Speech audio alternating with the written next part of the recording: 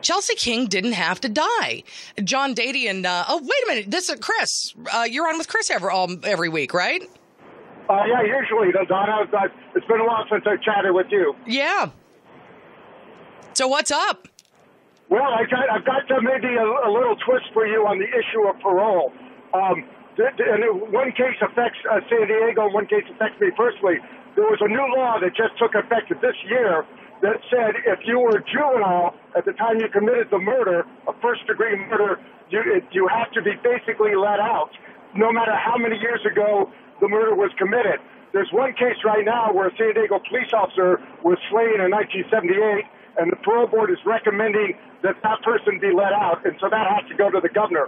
And I'm involved in a case that a murderer has been in prison for 39 years, but because she was a juvenile, the parole board is now recommending she be let out, and that's going to the governor, and that was a family member of mine.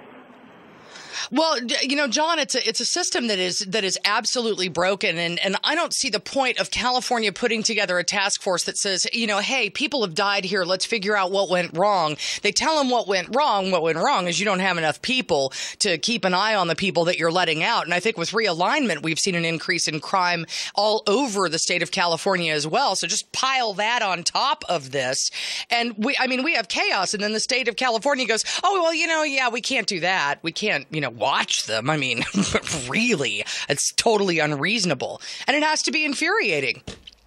Well, it's totally insane. Under this new law, there really is only one main criteria whether or not to let them out, and that is whether or not they're a threat to public safety. But, again, some of these real brutal first-degree murders, clearly, not only would they be a threat to public safety, but they've been institutionalized. They've been in prison 30 and 40 years, so clearly they're going to be back in the system, I guarantee you, within a year. But because the way it's set up, the parole board, according to them, which I don't agree with, they say their hands are tied and they have to let them out.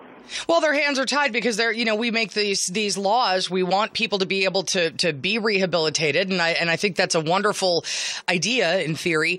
In practice, it doesn't seem to be working out a lot of the time, especially when you're talking about the most egregious offenders.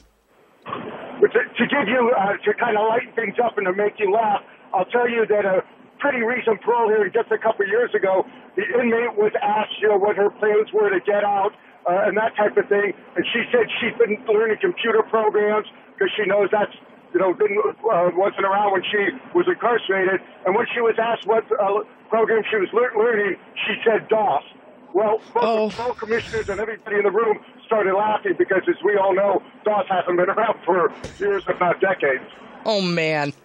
Oh, God. Listen, John, good luck being able to keep her behind bars.